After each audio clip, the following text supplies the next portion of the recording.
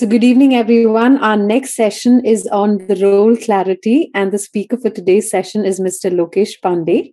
Mr. Lokesh Pande comes with around 25 years of work experience in the field of HR.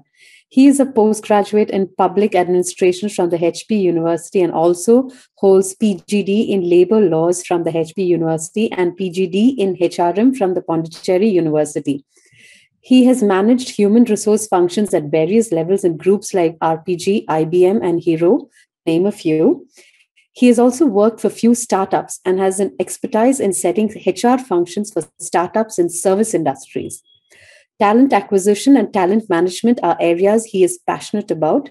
He has supported Pandit Deendayal Energy University, Gandhinagar, in the selection process of candidates for MBA programs in the year 2020.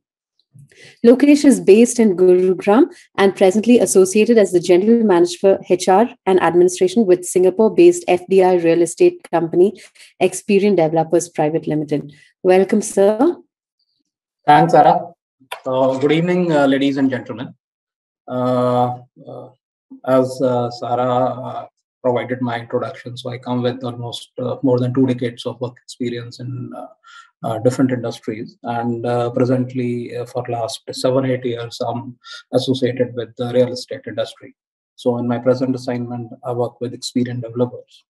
So thank you all for taking time out to be and being here today. And also I take this opportunity to thank CREDAI and the Kohan team to provide this opportunity to interact with you all people. So today in this session, we'll be looking at the importance of role clarity. So when we say role clarity, it is by default assumed by the HR professionals as well as the head of departments, the senior management, and even the promoters, that the role clarity is a default thing which any or every employee or expected employee or prospective employee is supposed to have. But my experience is, quite different. In industry, if we see people, whether it is a new joinee or even if we talk about the people who are veteran in the system in an organization, at times I have found that they also lack clarity on what they are supposed to do, how, why, when.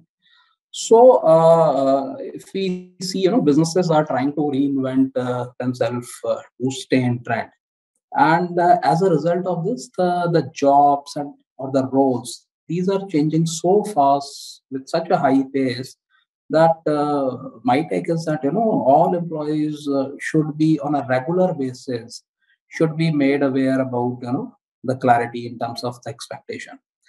So once whenever an employee is having a role clarity, they understand specifically what is expected to them in terms of their day-to-day activities or the overall objectives. They know what task they are supposed to perform. So certainly this gives enhancement in terms of the ownership, the accountability at the individual level also. And certainly, this helps in enhancing the efficiency in totality for any organization. So I'll be sharing a couple of slides, and possibly last 5-10 minutes would be there for any questions. There are certain formats which would be part of the slides. So if anyone wants to have, so I think CREDAI team can be connected for that, and those can be taken from the team. So setting if I talk about the agenda, so typically, though here we are going to discuss more about the role clarity to the new joinees, but I'll try to also cover about the existing people who are in the setup. So the role clarity to any new inducted person should be, through 3 different ways. One is while a person is being inducted. So this includes the complete, hiring process, that phase also. So typically, before a person joins in, this process should start. Then, of course, the onboarding piece, the onboarding part, which includes the orientation program, the induction process and all.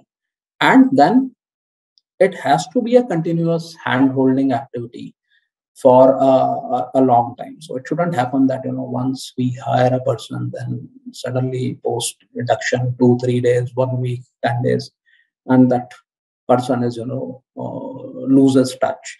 So it has to be a complete, regular, continuous activity where people should have, a regular touch base from their bosses, from the management, or the different stakeholders, so that they all are aware that what they are doing is in the correct manner. What is the expectation from the organization is as per that ways. So when we talk about the can I request you, sir, I'm so sorry, can I request you to just click on that slideshow so that the whole thing becomes a bigger screen? Okay, just a second. That's right. Better now? No. Yes, sir. Much better. Yes. Right. So, so when we talk about the hiring stage, so that is the pre-onboarding piece. So, as a candidate who may be a prospective, employee for any organization, things should be made at the very beginning, at the hiring process when it starts, in terms of the clarity, why that person is being hired. So if we talk about at that stage, so best thing is that we should be ready with a job description. So not to be confused with the job specs, which is typically for the internal hiring team or for the particular department. So when we talk about job description, so it means that what that person is supposed to be. Why will you be here? So if we say in a simple language, the care is the expected objectives or goals which a person is to be supposed to achieve while working. Those should be shared. Maybe not exactly in the fashion the way internally those are circulated to the employees, but as a candidate, the person should have a visibility. One thing, identification of the culture fit. That is very important. I'll come to later in terms of the details what exactly here I mean to say. Person should be very clear in terms of the reporting relationship, and should be at the hiring stage itself. It should be competency fit. So for that, the recruitment team, or if it is outsourced activity through some external consultant, so that team or the consultant should be made very clear by the promoters or by the particular user function in terms of all these things. So, for example, if we talk about the job description, so I'd like to share one simple format. I hope that most of us would be using it, but many times we have seen that these are not shared with the external consultant, or even with the internal recruitment teams, or maybe with the candidates. So if we talk about a sample KRA, for example, so if you see, if you're able to see, this is one of the sample KRA for a position of a project head. So what are the expected result a person has to come to deliver to the organization? Maybe not exactly in this way, but in some other fashion can be shared, because these maybe at times some internal figures which the company or the organization may not be comfortable, but the person should be given some sort of idea that these are the expected timelines, or the kind of cost we operate, or the kind of savings we are expecting you being the project head would be able to provide us, or these are the number of projects which within this kind of time frame is supposed to you're supposed to deliver. So these are the audit or the statutory requirement which we follow, where you would be the owner. So in that kind of fashion, the candidate would be quite clear that what is the expectation of the new organization with that person. Similarly, if we see another KPI or a KRA format, which is meant for say a CRM head. So typically in a real estate setup, so collections is a major activity for any CRM function. So what kind of the timelines would be there? What kind of the collections in terms of overall revenue would be there? What kind of customer engagement is expected from a CRM head or a senior resource in a CRM function? So if we share these kind of things, so typically we are able to have a better talent being hired, who's confident and who will be a better fit for that kind of role if we keep that kind of transparency. Similarly, if we talk about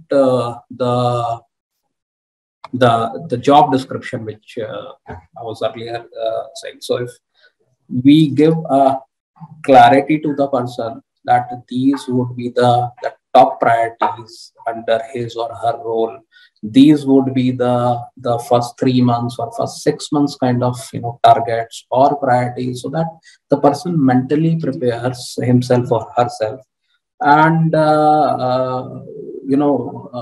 plan accordingly. So I think these are the things which at times as an HR professional or as a promoters, we fail to execute or to share. So for example, if you see one sample of a security head. So if you are hiring a security head, so person should be aware that these can be particularly a person who may be not coming from the same industry, or a person who has recently got retired from any of the armed forces. So the basic thing is security, establishing security, he would be aware, but the liaison part, the crowd control, the project side, there is a lot of labor movement. So if you give these kind of clarity to that person at the candidature level, so things are quite clearer for him as well as for his supervisors at a later stage when that person joins in. Same way, I would like to share, one more JD, again, a very, simple kind of description form, which is a design and architecture head. So a lot of things depend on our organization basis. In certain cases, the things are outsourced to a larger extent. In certain cases, the dependency on the design agency is much lesser. So a person who's getting inducted should be aware that these are the team members. If you are having 40 members and 25 projects, so obviously there would be a lot of things which would be outsourced. So in that case, the responsibility of that person would be delivering the things, the design through the architecture firms. So that person should be made clear that there would be a lot of external stakeholder or vendor management in this role, so that there are no surprises later on coming to that person once he joins in or she joins in, or again to the organization also. So my take has been always there that person or at the candidature level, people should be made very clear about the role, responsibility, the team size, even the basic things, the extensive travel would be required or not, whether what kind of relationship would be there in terms of reporting. So coming to the clarity on the reporting relationship, so at times there are roles where there is a dual kind of relationship, reporting relationship, which can be a functional or administrative, solid line, dotted line. So these should be made very clear at the very beginning before hiring itself, so that there are again no problems which are faced by the employee or the teams or the organization. If we talk about the smaller organization, so when I say smaller in terms of scale or magnitude, a day-to-day interaction with the promoter is always there with most of the staff. but the person is not supposed to report directly to the promoter or the owner. There is some other kind of relationship. So that person should be made very clear at the very beginning about that thing also, that a regular interaction is something different and a formal relationship is something very different. While hiring, while identifying a resource, while giving clarity or a direction in terms of the roles, one thing which the entire organization, whether it is the recruitment team or the functional recruiters are there, non-HR recruiters, that try to have a person who is max culture fit to the organization. We may not possible to have 100% or a 95% kind of culture fit. But when we say culture fit, the maximum, so you identify that these are my areas which are mandatory. So this happens particularly when a person or an employee moves from a very small organization to a very large organization, or vice versa. It happens when a person moves from a function A to a function B. So when I say functions, so these may be similar kind of functions, say accounts to finance, finance to commercial, commercial to legal, HR to legal, sales to marketing. So those kind of things. Same way where a person moves in from a branch or a project specific role to a corporate role.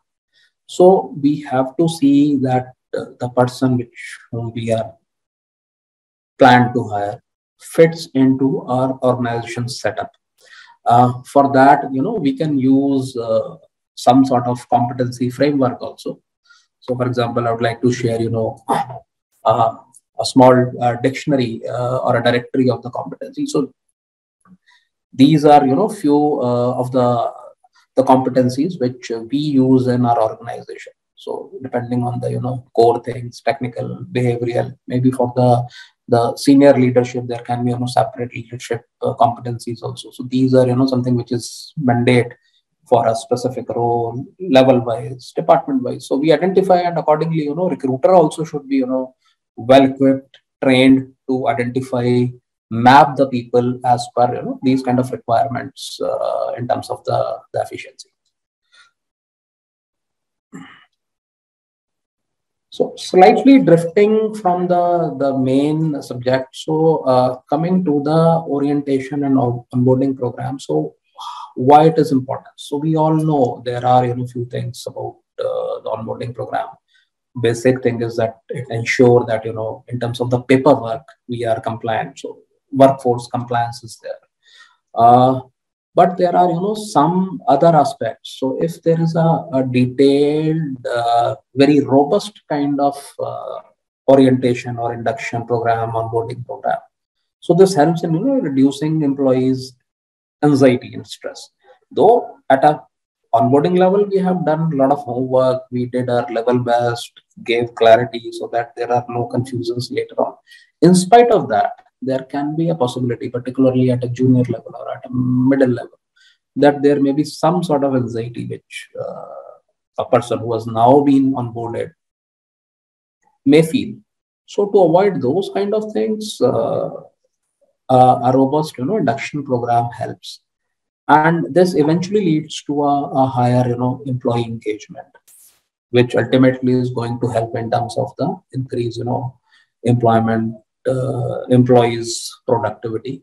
So we have to keep these things in mind, that ultimately, like in the earlier session, Vardhama was talking about the employee retention. So if we have a strong and a robust program from day one, this gives a kind of branding to the organization, that ultimately this helps in the employee retention part also.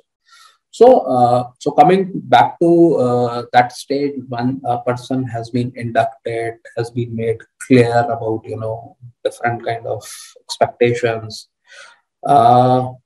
So how it works is that we welcome person, get familiarized with the new setup, with new people, new teams.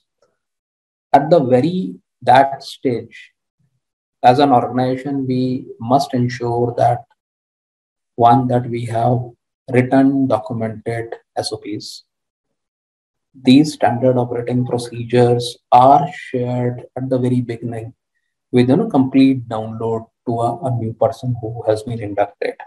So this again, reiterate the feeling, the fact that we take care of you, whatever we spoke to you at the initial stage of your hiring. So that is being now documented in this form. These are the SOPs, the guidelines which are going to help you. These are the expectations. These are the ways you are supposed to complete your task. There has to be at every stage a very transparent communication again and again on the structure, on the reporting relationship. We made it at the initial stage of the hiring. We are again downloading it, doubling it at that stage of once a person has been onboarded, is in the system, very new, but again we are reminding, refreshing things. So we have to take care of on a regular intervals about these communication. So communication is always a important tool to provide role clarity, whether it is written, documented, verbal, all kind of communication. So one person is aware of the organization's vision, for what organization stands, what is the mission, what are the values.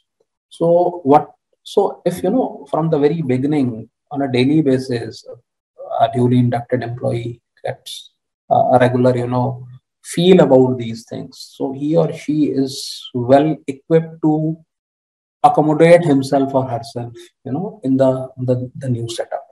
So regular communication about all these aspects, and of course the organization objectives, which can be short term, immediate, maybe for a quarter, for a half yearly thing, for a particular financial year, basis which the new joint person is deriving his or her goals.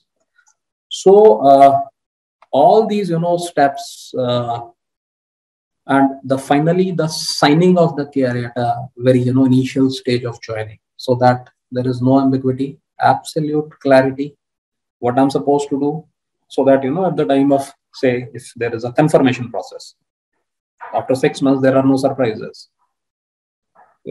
मेरा तो ये मतलब था, मैं तो ये समझ रहा था. That shouldn't happen. So if you have, and particularly when I talk about KRAs, so wherever possible, number driven. We know for sales the numbers are the easiest thing. You sell, you generate this kind of revenue. Same as for production. But there may be many other functions where number driven things are not so easy. So for that, we have to ensure that wherever possible, we try to align the KRAs basis the specific numbers, so that there is absolute clarity to the bosses, to the manager, to the supervisor, as well as to the new joined person. Now, coming to the third stage, which is the post onboarding. So one thing I would suggest that we should assign a buddy. So buddy can be any person who's veteran in the system within that, preferably from the same department, who acts as a friend, philosopher, and guide to the new person. A regular interaction. This may be different person from the immediate boss. So this person not only provides a confidence to the new joiner, but also acts as a bridge between the initials at the initial stage, acts as a bridge between the overall organization and that new person. Maybe from HR, may not be from HR. Preferably, the person should be from that function who understand the things, helps to make the new person understand about the role, the task, and all. The second part is, which is a long-term handholding. My take for that is that at least for 6 months, there has to be a regular, handholding by the immediate manager, by the upline manager, and of course from HR side. So things are again and again, downloaded to to the new person. And these should be supported by some time-bound reviews. There has to be some recognition to the new person once he or she is able to achieve some milestone. So, for example, here I would like to share one thing in the next slide. So, how these reviews can happen. So reviews normally we do at the completion of 6 months, which is a normal practice when a person is supposed to get confirmed, because normally it is a 6 months kind of profession. But if your organization is having this kind of tenure 6 months, so better to have some in between milestone. So for example, how to keep track is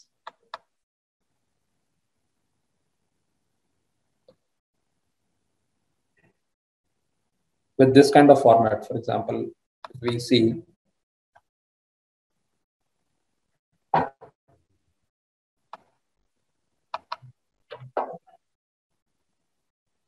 so it's a small a review form which can be used maybe after 1 month, 2 months, 3 months, depending on the level of the person. So it's a review form for a new joiner, not to wait for 6 months.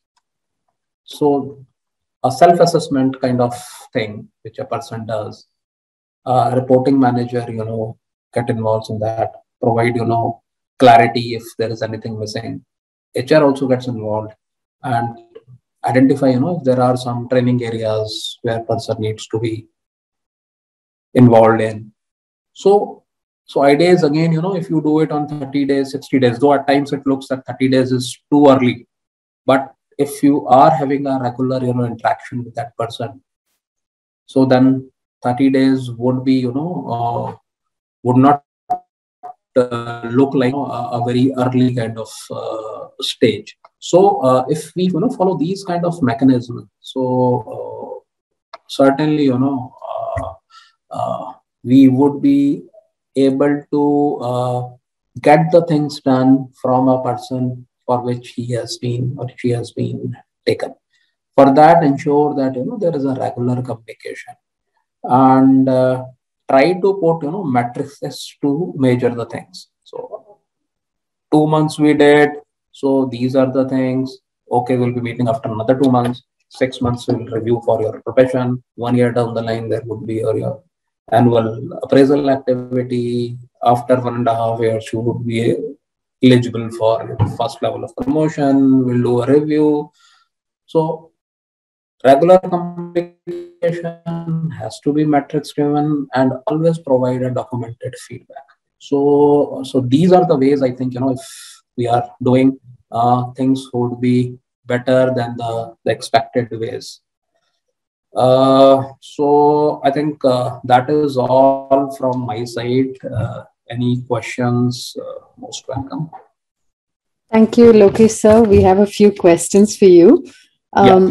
You spoke about new employees and giving them the roles and responsibilities. I'm just thinking, we have employees already in the organization, and suppose, how do we bring role clarity to existing employees who get promoted, and how do we streamline that process also? So Sarah, if you talk about a person if you're talking about a person who's being promoted, so obviously my assumption is that the person is in the system for at least 2 years, right?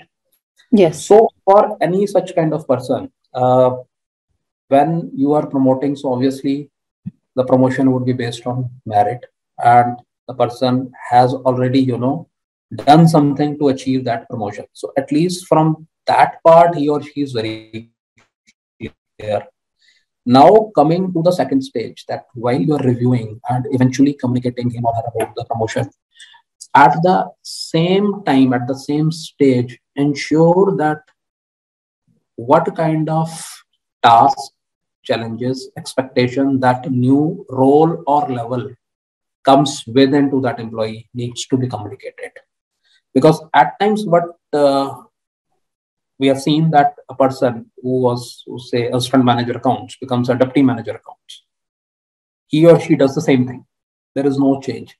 So one, ensure that, whenever there is a grade enhancement, which we call promotion in a simple language, that is supported by some element of role change, enhanced responsibility.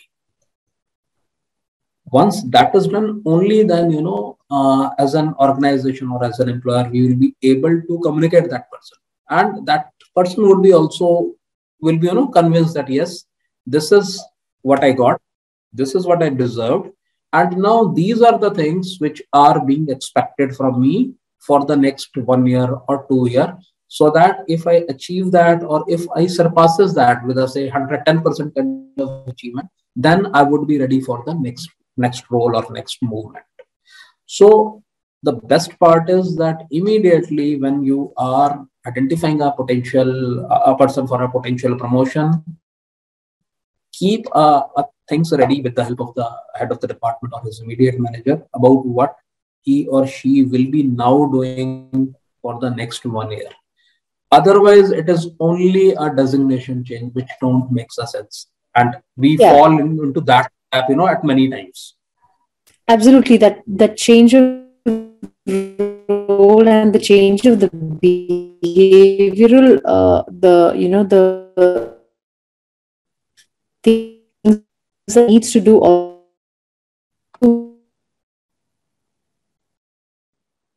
Sorry, I got logged off. Yeah, Sarah. Okay, so can I move to my next question? Sure, please. Okay.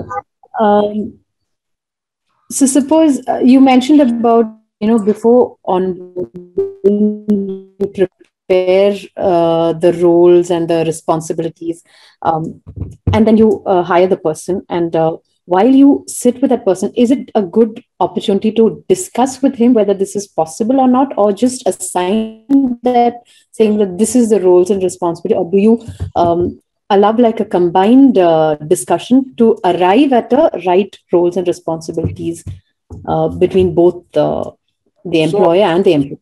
Sarah, my idea behind this is that it has to be a two-way communication. It has to be dialogue.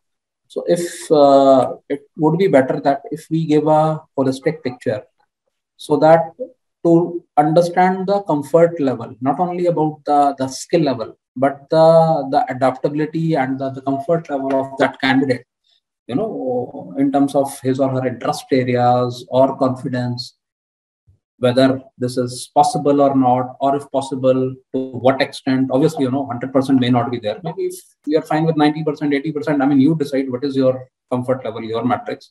Same way the candidate decide. Because I have experienced that at times, we share a particular, expected target or number. So candidates make very clear that, for that, this particularly I'm talking about the senior level. Say if you are hiring a CFO and there is some big picture, 3,000 crores, 4,000 crores, then they come up that this is possible for me, but for that I require this kind of team, this kind of setup, this kind of support. Are you willing to provide that, or do you have that kind of thing? So that, Yes. so at that level, once your frequency starts matching, so then you come to, to arrive, you are able to arrive to some conclusion, and same applies with the candidate. Okay. So maybe, at times we not be comfortable giving the exact picture, because like during my presentation also I shared that there may be some, confidential things, but at least we should be sharing, some idea, so that there are again, no last moment surprises. Yes, absolutely. Yeah. So I'll just take one more question. How do you go about defining roles with the top management when it involves family members in our business? And this applies to most of our organizations. So quite tricky thing, quite difficult also. But one thing where it's a promoter-driven thing, and you have, one single promoter. I'm giving that example. So there the things are quite easy. If there are, multiple people, uncle, son, or, a group of investors, then it becomes quite difficult. But if there is one single person, either you convince him or her with your ideas, or get convinced with his or her ideas. So arrive to, some consensus that this is what we are looking for. For example, I was talking about the competencies also, which is again a very detailed subject. But if there are few things where you both parties, I mean, as a recruiter or as a management professional, and from the promoter side, the other party, they both arrive to some conclusion, that is better. So that the selection process becomes easy. If you are giving that assignment to some external agency, you are also able to make them understand that this is what exactly we are looking for. Otherwise, at times it becomes a endless exercise. You see 20 CVs, 5 candidates, and no one is able to crack. And you himself, as a recruiter or as a HR head, are not aware that what the thing is missing, why I'm not able to make the things done. So for that, it's better that the promoter and the whosoever is involved in the selection process, whether it is some functional head or HR or the recruitment team, they should be on the same page. Things makes that ways you are able to make things easier for yourself as well as to the other people. Okay, got it. So just one more question now. What is the right way to balance freedom of work tasks and giving clearly defined tasks to employees? That is also something which is... Well, for that, I think one thing is that you have to differentiate, though it's again a thin line, between the individual task, the teams or the department task, and the company's task. So normally what happens is that in a very metrics driven kind of thing, once you give some objectives, some goals, and the person is able to achieve due to whether hard work or maybe easy objectives, they think, and this happens particularly at a junior level or at a middle level, that my job is done. I'm entitled for now promotion, maybe 150% bonus, 15% hike and all.